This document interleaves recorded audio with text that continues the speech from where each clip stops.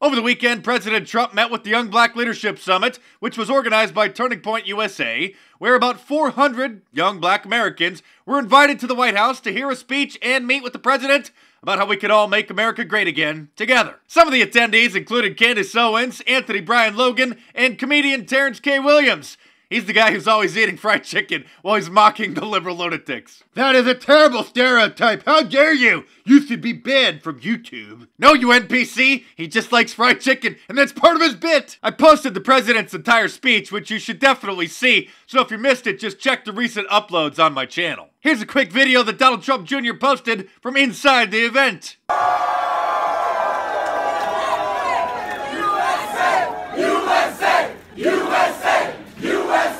That certainly must have been an exciting and life-changing event for all those in attendance. Right, Al Sharpton?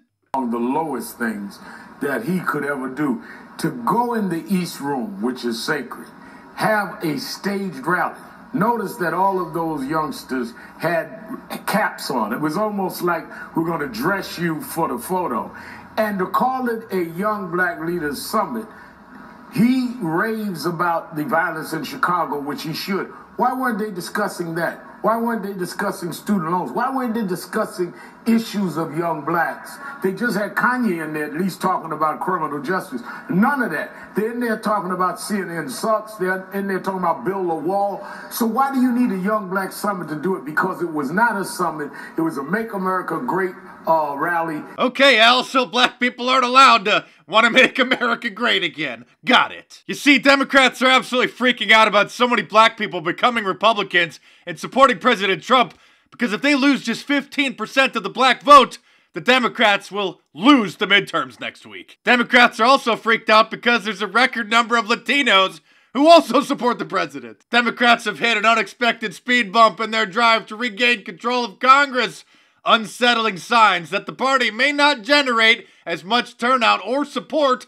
among Latino voters this fall as it expected. And the Democrats' problems just got a whole lot worse, because in a stroke of genius, Kanye West just launched his new clothing line, Blexit, a spin-off of Brexit, the British exit of the European Union.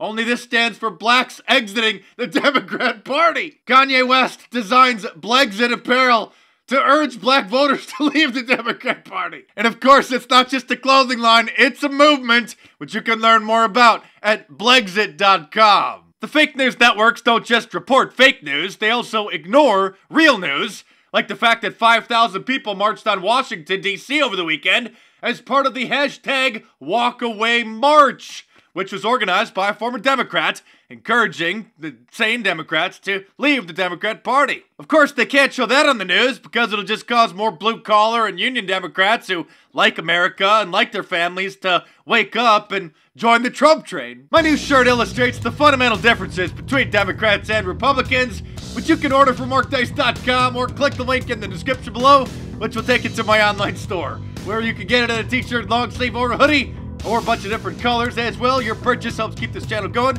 so I appreciate your support, guys. Check back tomorrow for a new report, and I will see you soon.